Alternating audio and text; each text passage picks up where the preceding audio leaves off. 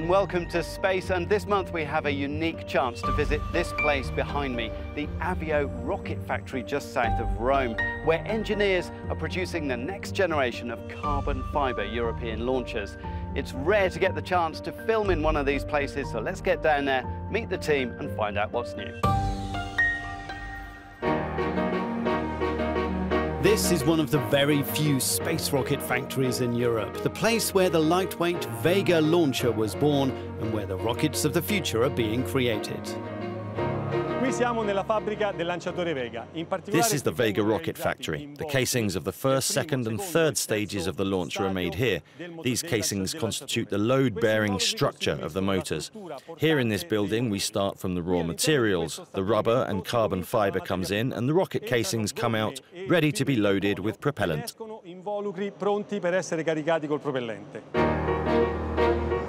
Most big space rocket bodies are made from metal, but Avio uses carbon fibre for the Vega, and it does so with a unique patented winding technique. The goal is to have maximum bang for your buck.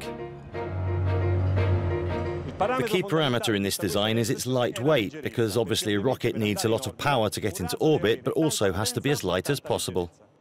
5, 4, 3, 2, 1, top. Just watch a launch and you can see what Vega can deliver. Solid propellant rockets like this can't be throttled back once ignited, but they offer enormous thrust right off the launch pad. It's like extremely fast and quick rocket to lift off because it's very light. It's relatively light with respect to the thrust that it gets at liftoff. So it is really like a tremendous emotion and impression that you get. Vega rockets may shoot off the launch pad, but building one is a slow and careful process. It takes a year to go from raw materials to launch. And the first step is to use a kind of giant tube-shaped mould called a mandrel. To make a rocket motor in carbon fibre, you start with a piece of equipment like this. We call it a mandrel. It's made of many metal pieces assembled together, and on this rotating part of the machine, we wind the carbon fibre.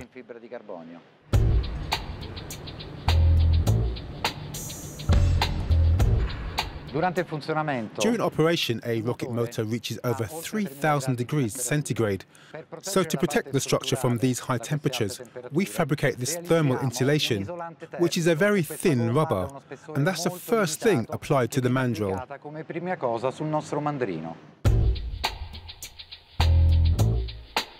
Then we start with bobbins like this. This is pre-impregnated carbon fibre with epoxy resin, which is an Avio patent.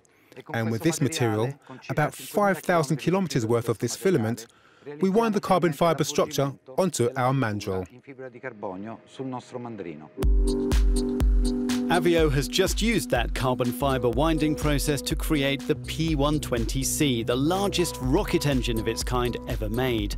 The P120C is important as it will be the first stage of a new, more powerful version of Vega called Vega C. This, the first one made, just passed a static fire test at Europe's spaceport in French Guiana.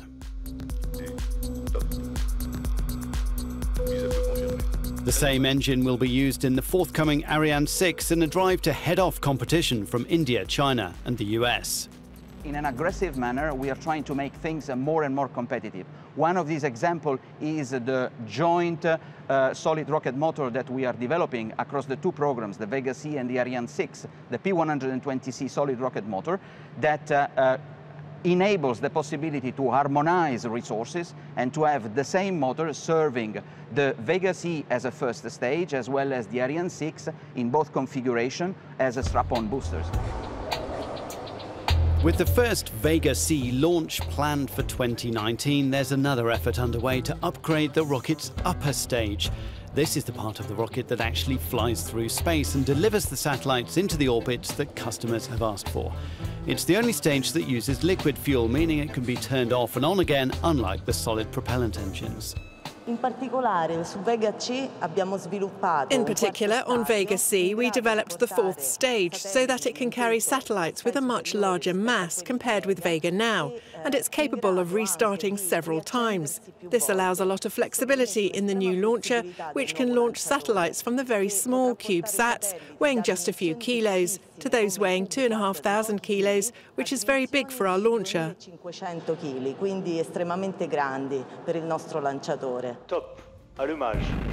With the lightweight Vega, mid-sized Soyuz and heavyweight Ariane 5, ESA's range of launchers can now reach any orbit from French Guiana. And this youngest member of the family continues to make its engineers' hearts leap every time it flies off the launch pad. The first flight was an unexpected success because it was our first experience of this. So for us, it was very surprising and beautiful to see that. From the first flight, the performances were excellent.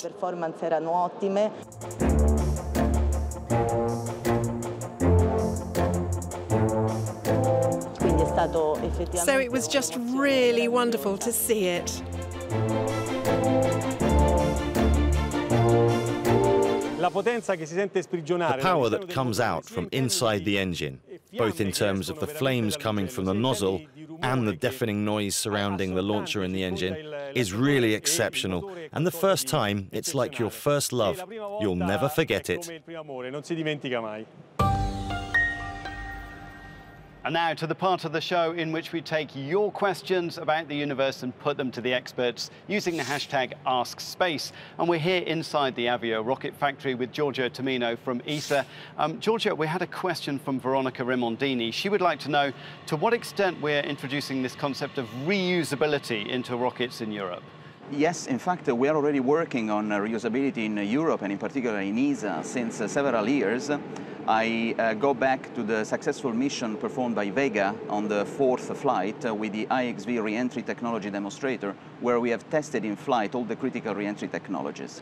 And in addition, in the longer term perspective, when we talk about Vega E and the investment we are doing to develop the LOX methane engine, which is intrinsically reusable, we could think as the longer term picture to bring down not only the re-entry module, but also the orbital service module, so the complete stages to be relaunched for the next flight.